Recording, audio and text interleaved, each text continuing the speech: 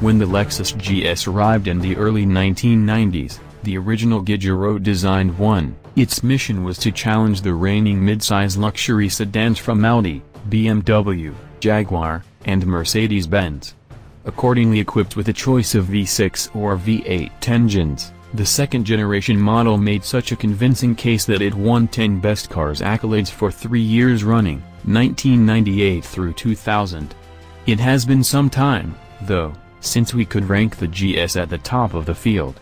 The current, fourth-generation GS is in its fifth year of production and finds itself squaring off against a Mercedes-Benz E-class and a Jaguar XF that were new in 2016, an Audi A6 that was facelifted last year, and an all-new 2017 BMW 5 Series.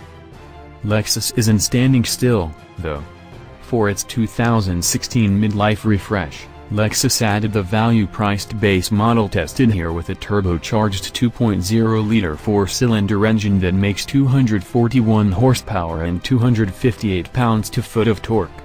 That engine gives the newest GS variant a direct match for the 500cc per cylinder fours that most of the European brands now have in equivalent models.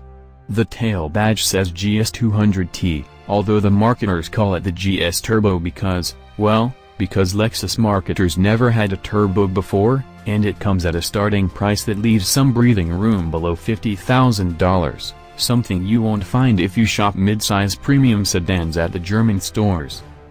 Green Tea. In turbo 2.0-liter rear drive form, the GS's direct alternatives narrow to the BMW